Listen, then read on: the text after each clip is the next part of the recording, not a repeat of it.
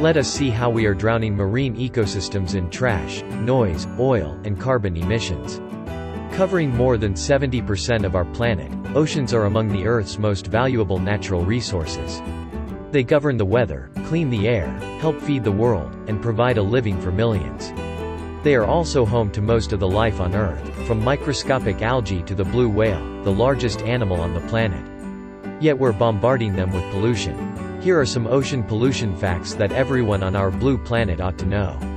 Ocean acidification. When we burn fossil fuels, we pollute the oceans.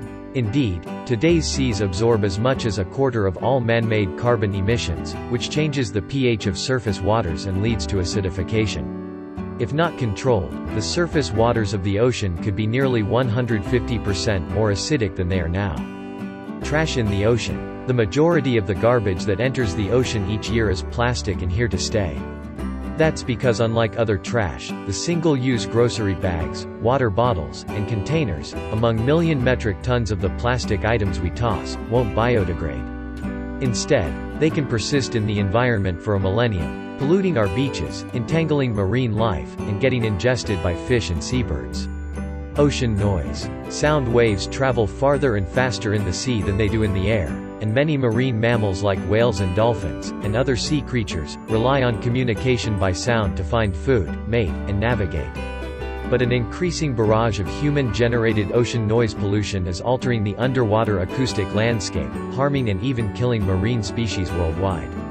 Offshore drilling. In addition to noise pollution, the oil and gas industry's routine operations emit toxic byproducts, release high levels of greenhouse gases, and lead to thousands of spills in waters annually. That oil can linger for decades and do irreversible damage to the delicate marine ecosystems. Ocean pollution and you. Only celebrating World Ocean Day on 8th of June is not enough. Apart from the work involving ocean conservation, people in huge number needs to be educated on the devastating effects of pollution. The year 2020 is already suffering from a global health pandemic and majority of gloves, masks, and PPEs are made of plastic. If these are not disposed of properly, it could result in an end to marine life. The fate of our seas is not only up to the government or industry. Our individual, daily actions matter as well. You can start by reducing water pollution and runoff at home, being more mindful of your plastic consumption, or organizing a cleanup of your local waterway. If you liked our video, don't forget to like, comment, share and subscribe to get great content regularly.